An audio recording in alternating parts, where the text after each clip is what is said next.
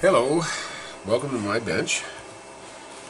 Today I've got a new toy, something I picked up at the thrift store for $9.99.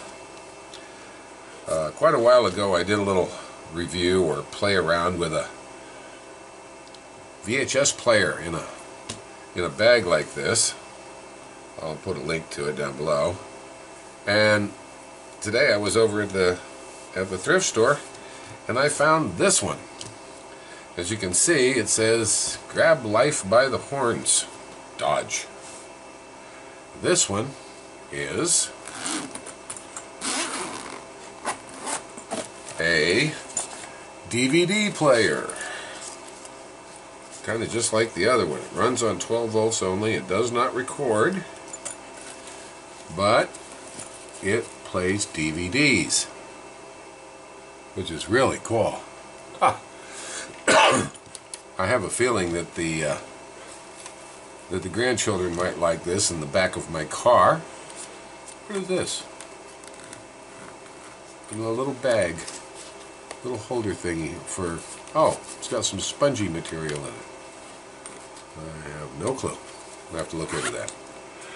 Anyway, these things are a marvel in strap and bag engineering.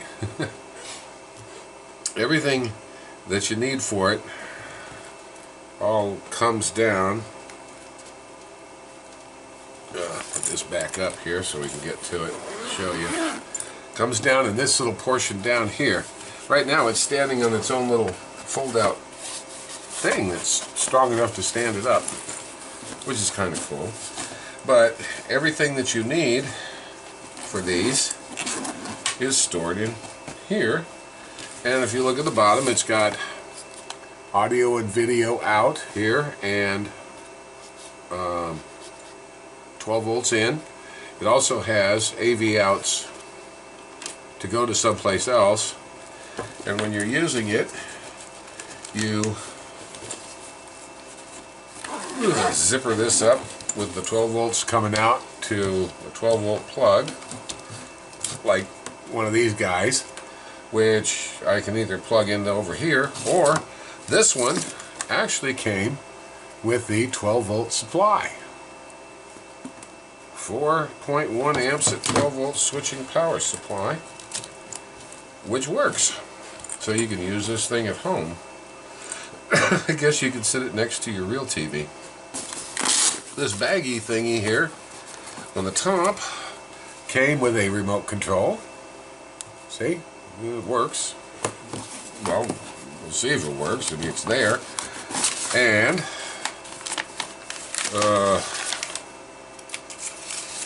warranty cards and everything. Operating and installation instructions for this thing. It's from videotraveler.com. Neat. Does it have a date on it?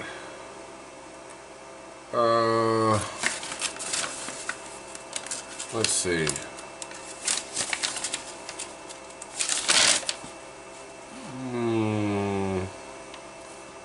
I don't see one right away, but we'll look on the unit itself. Also came with a notice. There's a misprint on page 18 of the slot-in DVD player owner's manual. So it's got a DVD password is 3308 instead of whatever it says. And here's the manual. And this thing plays DVDs, has digital Dolby, compact disc audio, and MP3. It says before operating this product you are requested to read these instructions carefully. And for those watching, it's a model DVD 220S. And it's very well crinkled up here. Basically it's just a thing. So let's see what it says on 18. It says preferences, NTSC and PAL, audio.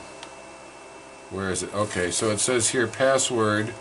The factory is tentatively setting a password at 3308. If you want to change a password, select change and press enter on the remote handset. Then put old password, new password twice and press enter again. Slightly Chinglish, but that doesn't. Wait a minute. 3308. What does this paper say? It says there's a mistake. The correct password is 3308. Okay. We're not there yet, so we'll find out. Don't even know if this thing works. So, what else is in here? Oh. Wow, it's got all the straps to hold it onto the seats, which I'll show you in a minute here. It's got a nice little thingy inside and telling you how to do that. Plus all this. Evidently, this came with a Dodge. We're going to leave this out for now. Okay, let's stand her back up here. I like that little feature. That's kind of cool. And open it up. Got a little hook on the inside here that you can hook down here. Alright, so there's your DVD player. Here's your monitor. It's a little, I don't know, 7-inch. Little 7-inch monitor, I think. Let's see, corner to corner. 7-inch. Little 7-inch color monitor, I presume. And your DVD player. Well, let's see what happens. Turn it on. Well, the lights came on the DVD. It says eject. Okay. No. Well, maybe there's nothing in it. It does have video inputs up here, so that you can put something else into it if you want to. That's kind of cool.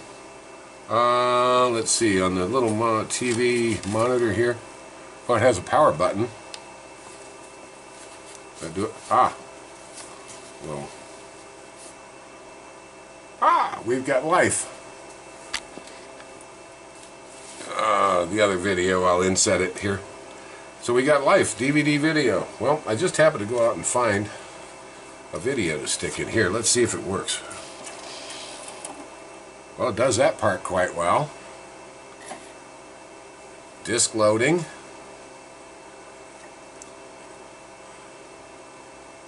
Play. And our federal law stuff up here that everybody needs to know. $250,000 fine. We won't be watching much of this, but it appears to work. Here's the remote. We'll just hit. We'll see if the functions work. Skip. Aha! It skipped all that junk. This is Short Circuit, the movie. Play. Play.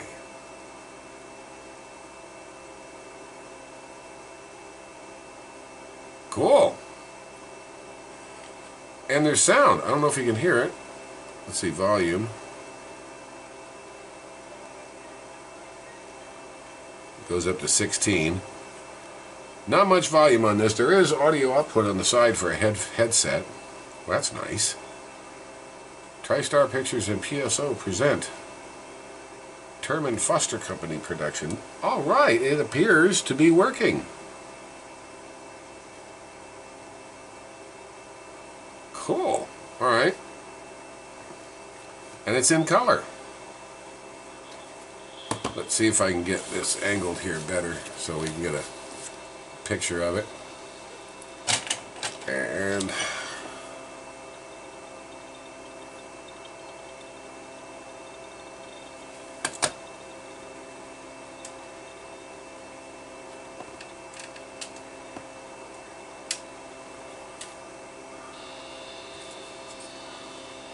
I'm taking this with an old video camera, so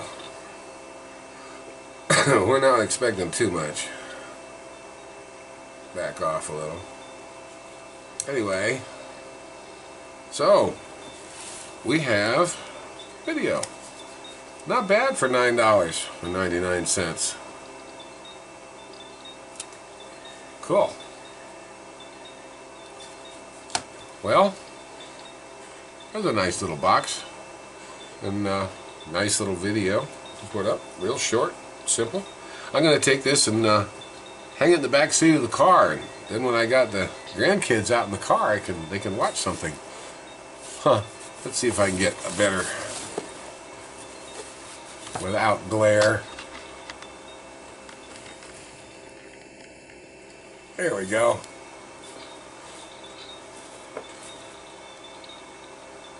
Not bad. Cool.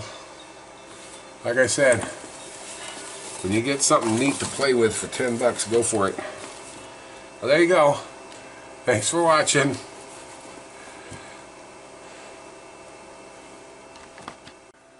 Okay, so this isn't over. I noticed when I got done doing that last little bit, I pulled out the CD and looked at it. And I don't know if we can see this or not. Let me put on my glasses. But if you look, where's it at? Right here. Can you see that? Look at those scratches. Pulling the CD out evidently scratched it. Don't want that to happen too many times. So let's find out what the heck's going on here.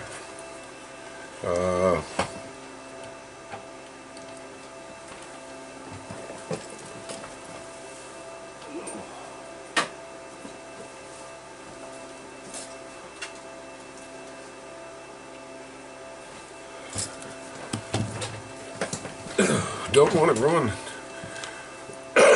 your CDs. Let's open it up and find out.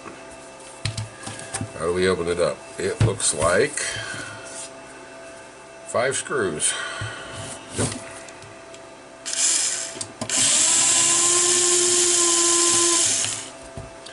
See, did I say CDs? I meant DVDs.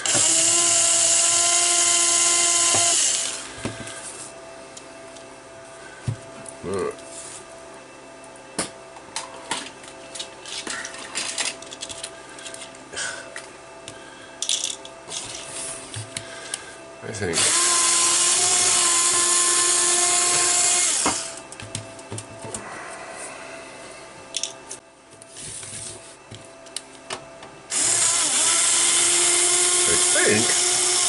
I don't know, there might be just a piece of dirt or something on there. We'll find out.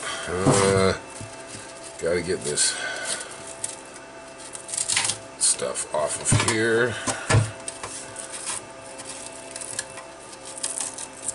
Okay.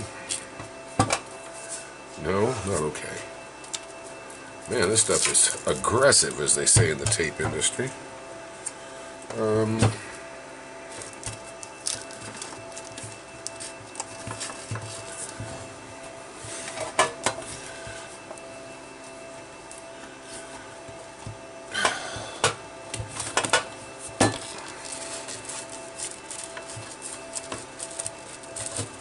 Come on.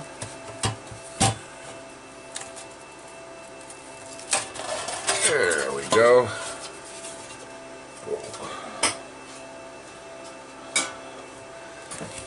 Yeah, not much in it. I mean, well, quite a bit actually for a DVD player by today's standards. Let's see. Oh, October 2002.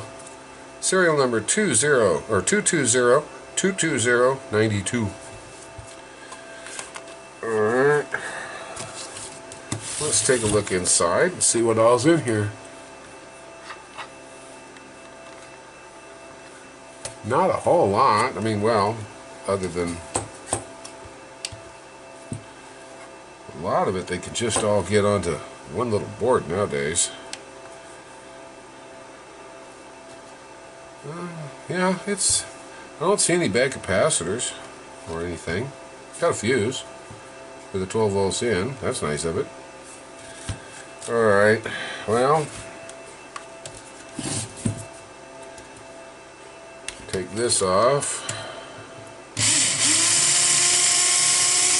Because if we got a problem with scratching, it's going to be right on the head here. On the head. Ah!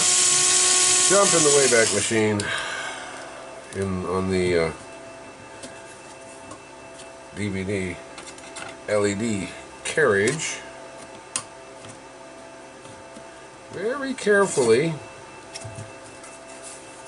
lift these little pieces up here so that they go above the little metal clips without breaking the plastic. Oh, there's another screw.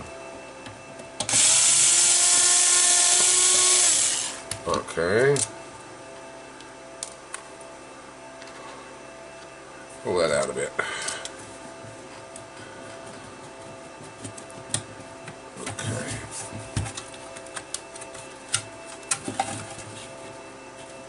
What all's holding you in here? A couple of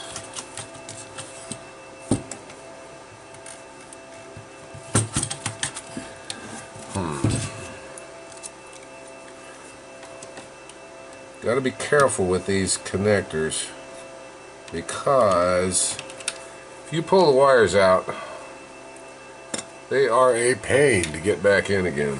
Let me tell you. Been there, done that, and got plenty of t-shirts to show for it.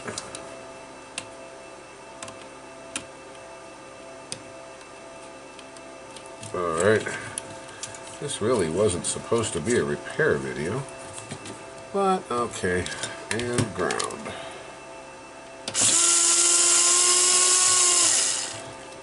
This thing appears to be fairly well built. It's grounded nicely. That was even glued. Okay, come here. Okay. And probably... it's got a little board over here. But we can get that out without taking that whole thing apart. Okay.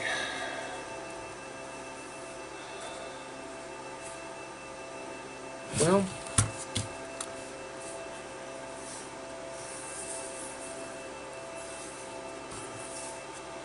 what holds the top on looks like... Oh, nicely pinched in there.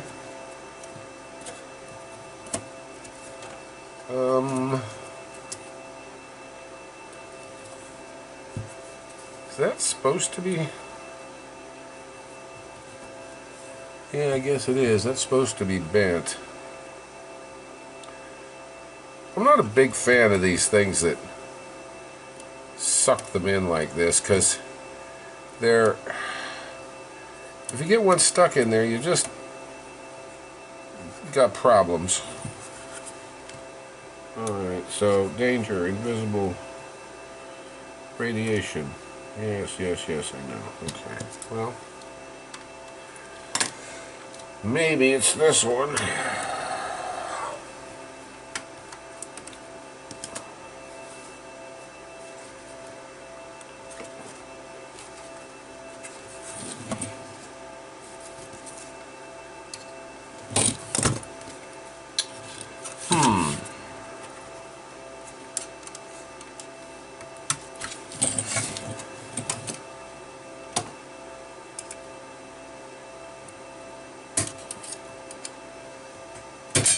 Ta-da! Yeah, it just kind of clips in there, and then the one screw sort of holds it. Doesn't look bent. Yoink.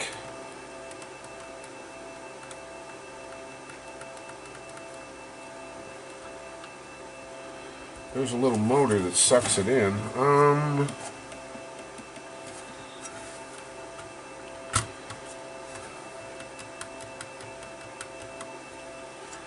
everything appears to rely on that one screw there.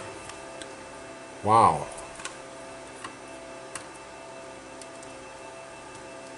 Those the same size? Yes. And we have her opened up. Wow, okay.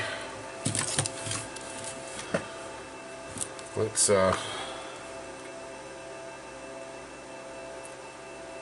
what is, oh, okay, well, I think we found our problem.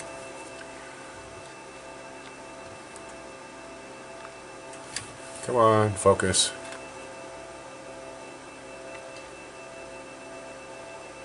I don't think it'll go that close.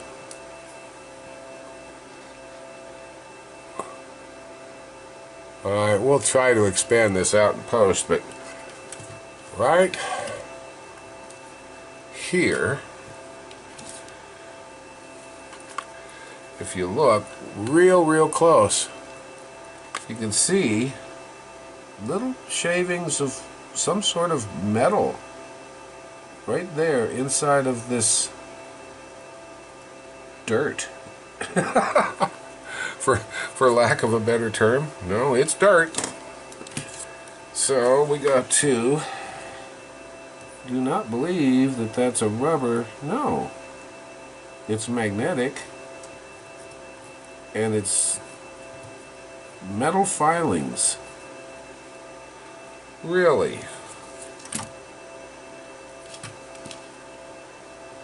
Little metal filings.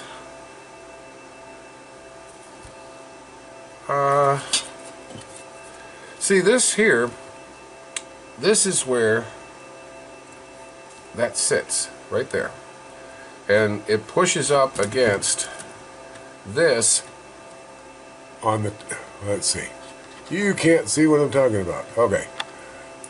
Your DVDs sit on top of this little motor hub here, which is the part that it actually sits on, and it pushes up against this little part here, which forms the bind so that it'll actually turn the CD and not wobble or anything.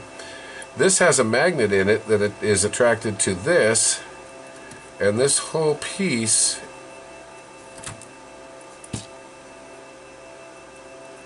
it just rides on this little bump right there. Well, it goes into this little hole. But it's the fact that it's pushing up against itself. Well, that's okay, except for, if you look, boink, that's a magnet. And that magnet is covered with some sort of iron filings. Yeah. Here, look at this. I got a neodymium magnet here, and when I bring it close,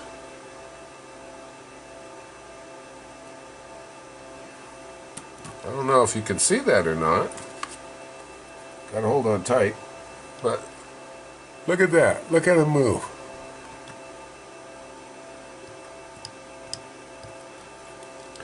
So we'll just use this magnet to get all the junk off this other magnet. I don't.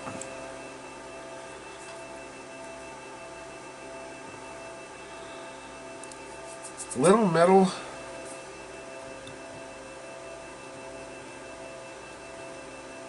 shavings. Wow. And among those metal shavings are little pieces of metal. Well, let's see if I can actually wipe that off. And this little part in the middle here doesn't really have any, it just connects to that top up there. It's not what pushes, it's not what forms the friction to get the DVD to turn. That's out here. So what all these little metal shavings are, I don't know.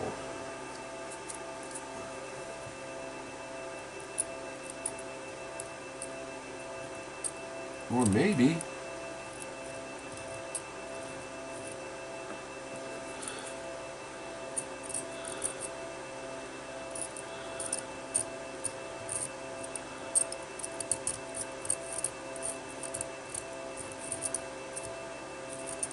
I don't know. Maybe that's something that's actually in there.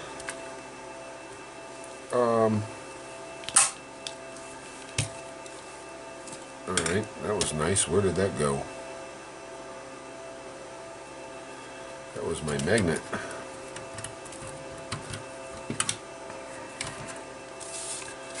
Maybe there's supposed to be a little metal cap on top of there, but not to my knowledge. All little metal shavings are gone now. I guess we'll have to find out if it still works. First of all, I gotta find my little magnet that just shut into here somewhere.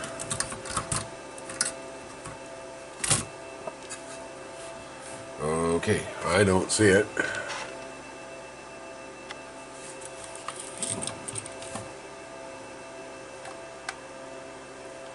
Wow.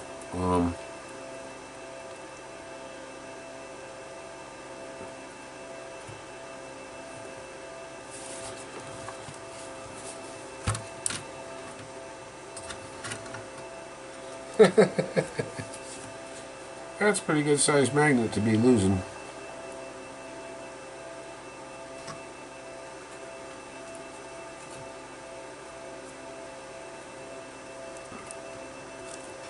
And I didn't see it go, so all I did was hear it go clack when it hit the metal in here.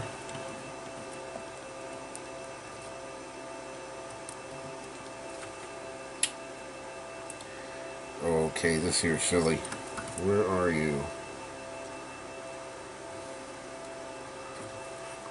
This is like when you drop something on the floor and it goes just far enough underneath everything that you can't find it.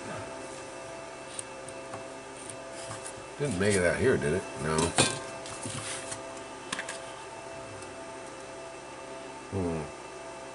I'll be back. Okay, I found it. It was stuck over here on the side, right up here. Whatever. Alright, but we got this all nice and clean now. Well, no we don't. There's still a piece on there. It'll be interesting to see if this actually still works. I kind of hope so.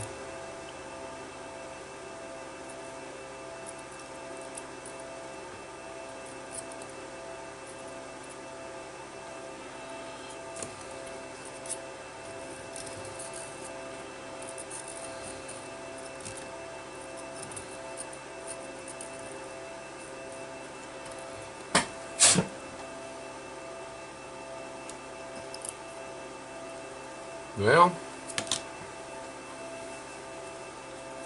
there should be something up there, but sure don't know what. Oh well, let's find out. Put her back together.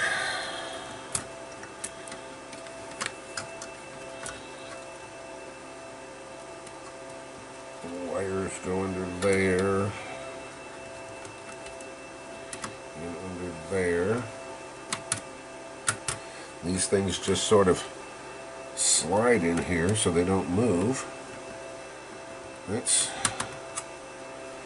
Everything is keyed, so it's not like it's going anywhere. Alright. Put that back down there.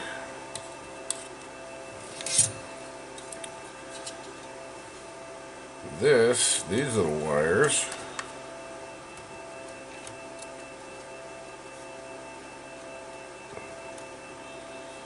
got stuck in this little slot over here on the side. Oh, I did that well. Okay. So that they kind of run under everything, get out of the way, and then this piece,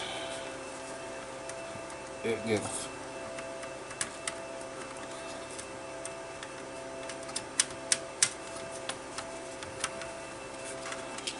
just pulled forward. It all locks right in.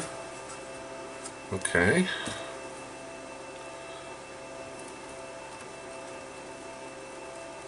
And this screw holds the whole mess on, but this goes through two plates that also have that one back there in the back, so that's correct.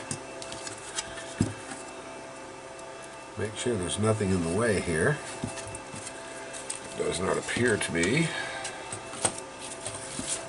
And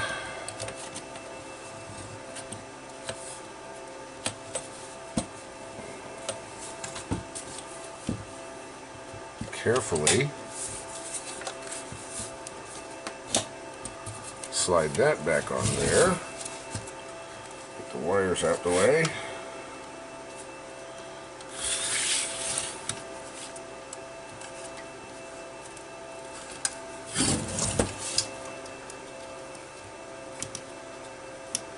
Zero room.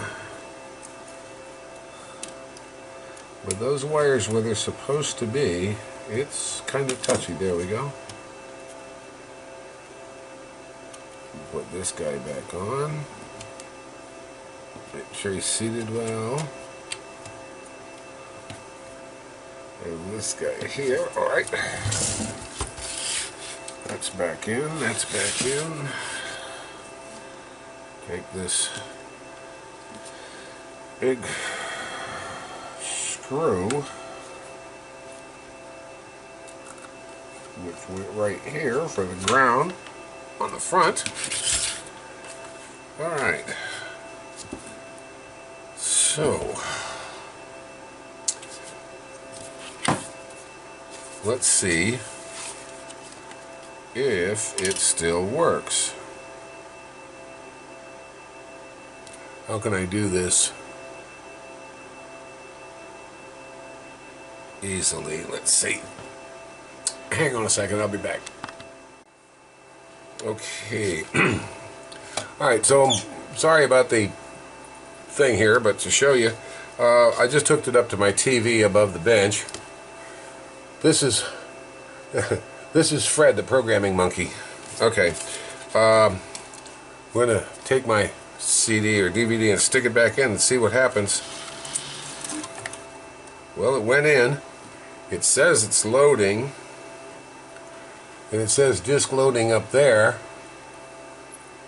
and aha, we have it. We've got our video, and it's working. Very nice and clear too.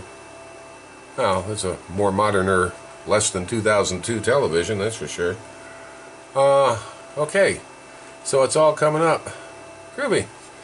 Well, there it was, just a pile of, evidently a pile of metal shavings in there that weren't really necessary. Let's see. It says malfunction. It's no. Okay.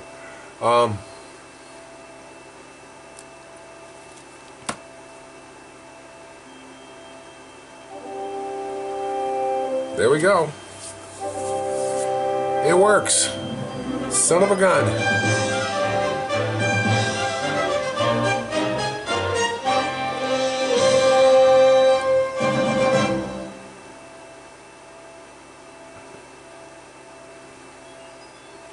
Where's pause? There it is. Alright, so we've got it working. Let's see if it eats any more scratches. There were a couple on here, but no, it came out this way this time, which means the scratch would have been here. And if we look, other than that's not a straight scratch, that's reflection there. Hey, no straight scratches across it where it came out. Not like that other actual virtual gouge. Let's see if you can see it. Right. Yeah, see them right there? Oh, right there. That's what those metal shavings were doing. So, it works. Okay, well, it didn't intend for this to be a repair video, but what the heck. Hey, thanks for watching, and give it a thumbs up if you like it, and subscribe, and make comments. And that's what we're here for.